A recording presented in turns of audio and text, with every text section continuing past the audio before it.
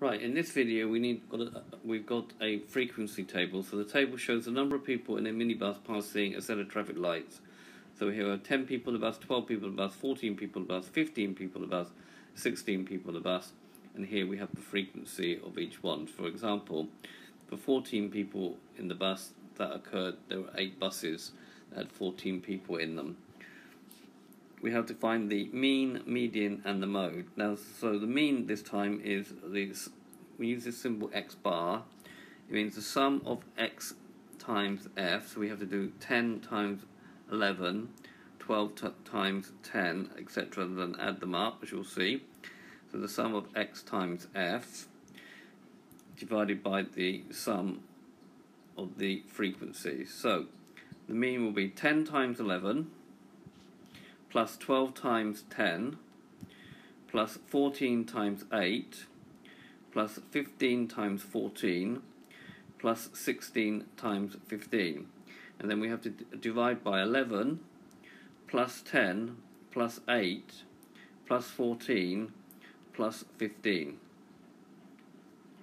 So that's going to give me 110 plus 120 plus 112 plus 210 plus 240 divided by 58.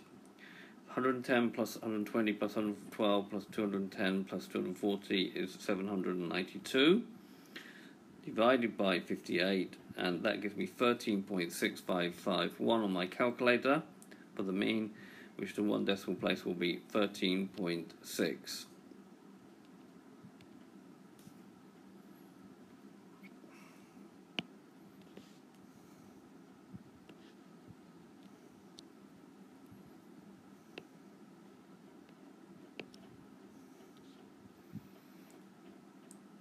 Right, for the median we have to do this thing called cumulative frequency. So the frequencies up to this point is 11.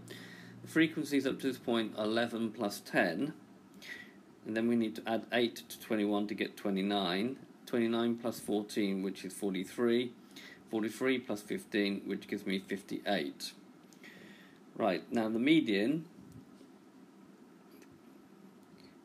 is going to be, there was 58 values, so the middle values are going to be the 29th and the 30th values. There'll be 2 middle values because there are an even number of items, 58. Now the 29th value is this one here, so that's going to be, and the 30th value is going to be the first one here, so that's going to be 14 plus 15 divided by 2, which is going to be 14.5. The mode is the category with the highest frequency.